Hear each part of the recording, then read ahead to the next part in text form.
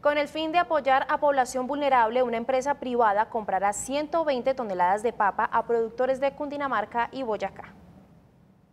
La campaña es adelantada por una compañía privada en 2 de los 9 departamentos que producen papa en Colombia. Aportar un granito de arena a la sociedad y al agro colombiano en esta difícil situación que está atravesando especialmente nuestros papicultores y las familias más vulnerables de Bogotá y de Soacha. Para entregar el producto a la población vulnerable de Soacha y Bogotá, se cuenta con el apoyo del Minuto de Dios, a través de su red de parroquias y de los planes de ayuda que tienen en cada una de las localidades. La papa será comprada en 6 municipios: Turmequé, Ventaquemada, Villapinzón, Tierra Negra, Motavita y Tunja, y vamos a tener 3 puntos de recolección en Turmequé, Motavita y Villapinzón. La escogencia de los 120 productores que serán beneficiados con la compra obedeció a 3 criterios. Básicamente que fueran productores pequeños, que las variedades que siempre estuvieran castigadas por el precio, con eso nosotros podemos pagarles lo justo, y que sean clientes de nuestras agrotiendas. Esta iniciativa se une a las que se han adelantado a través de la Alcaldía de Bogotá y la Gobernación de Cundinamarca,